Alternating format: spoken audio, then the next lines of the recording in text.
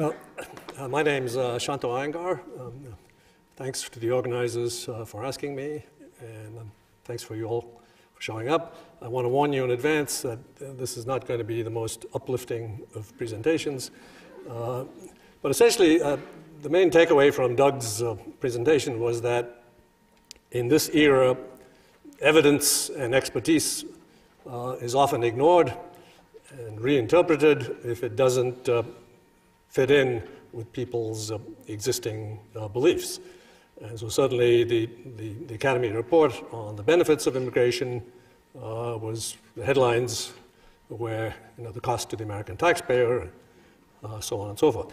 What I'm going to try and do in the next 8 or 9 minutes is convince you that this problem of this bias, the inability to take expertise and evidence at face value, is very much rooted in Americans' sense of political identity, the idea that they feel that they are either Democrat or Republican, and that this sense of group affiliation has developed, has resulted in a surprisingly intense form of in-group, out-group polarization.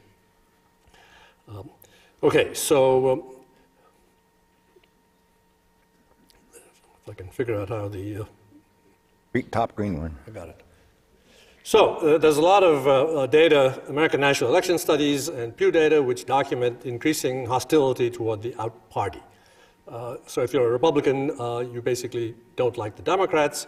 And there's also a lot of data on social distance, things like declining rates of intermarriage across the party divide. Now you might say that this is simply an artifact of surveys, because you get people in an online survey and you ask them, what do you think about Democrats? They've just gotten done answering a bunch of questions about racial minorities, religious groups, gender groups, and everyone realizes that there are certain norms that apply, and you have to be sort of careful about what you say. But then you ask about a Democrat or a Republican, and then people can say, wow, I can actually now tell you what I believe. And so it could be that these survey data I'm about to show you, there may be some artifact there that people are not constrained. They don't feel they have to be politically correct when they're answering questions about Democrats or Republicans. After all, people select their political affiliation. It's not something that's ascriptive or fixed at birth. Anyway, I'm going to show you some data that it's not, I don't believe it's an artifact. We've also got subconscious measures of bias. If you've taken the implicit association test, if you're someone with a background in psych, you're probably familiar with the race implicit association test. We've mimicked that test using images of parties instead of black and white faces, and I'll show you the data. It's quite impressive. It shows that implicit bias against the opposition party dominates bias against racial minorities. And finally, we've also got some behavioral data suggesting that people are less trusting of people on the other side of the party divide. So I don't think one can discount these results and simply say, oh, it's just some kind of an artifact of survey research. Okay, so we know from social identity theory that humans tend to gravitate to groups, and once they form a group, they develop these hostile feelings about the out-group. This seems to be just inevitable. In the political domain today, political scientists have coined the term sorting, meaning that the political divide between Democrats and Republicans is now sort of amplified because you've got a series of reinforcing cleavages. It's not just Democrats and Republicans, but there's also race, gender, age, religion, where you live. All of those divides are thrown in. And so partisan opponents today represent what some have called the repugnant cultural other.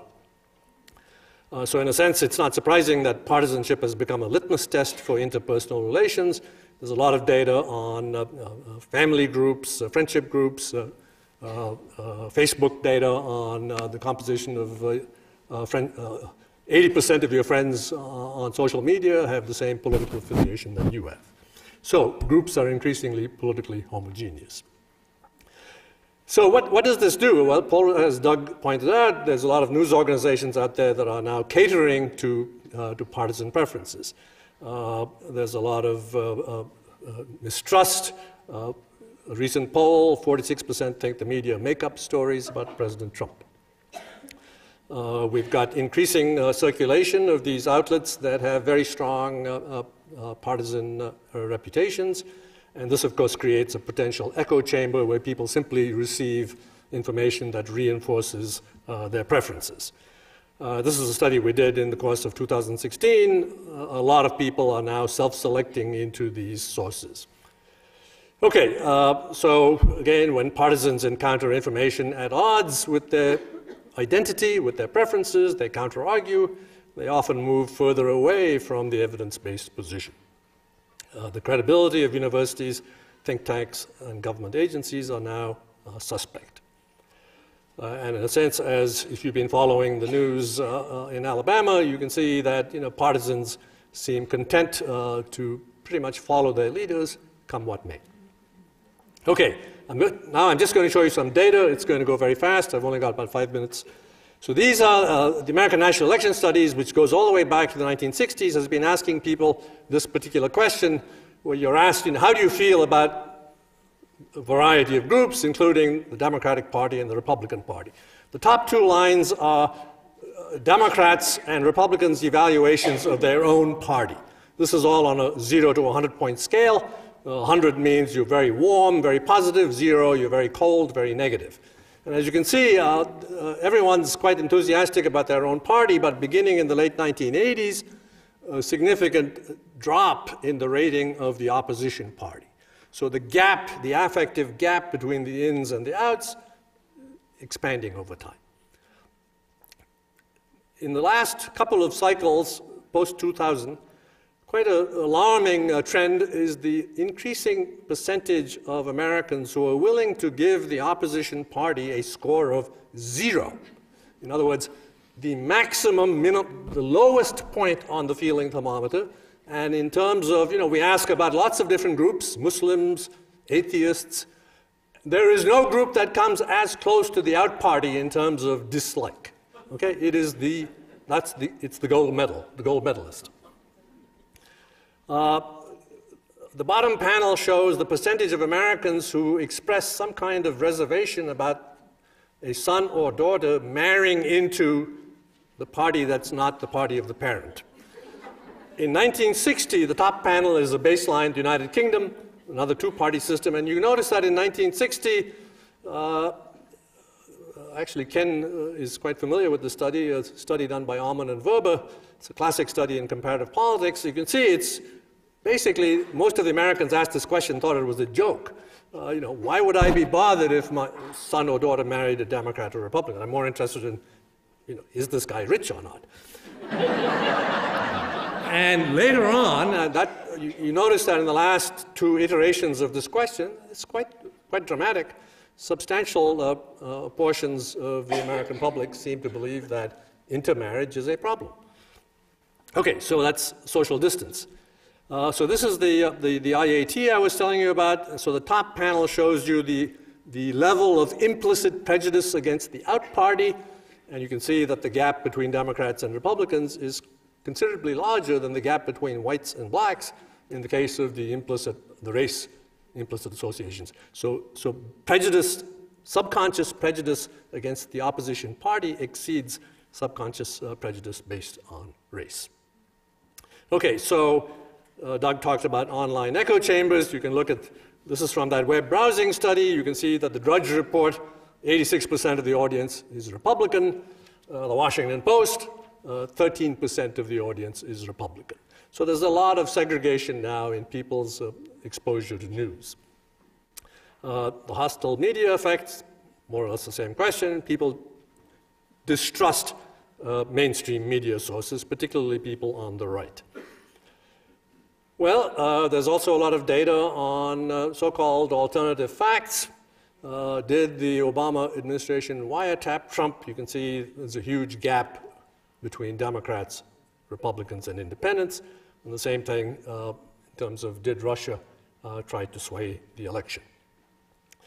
Okay, now I promised Nathan Lee, who's writing his dissertation at Stanford, he's done the school study on what happens when you actually give policymakers expert information.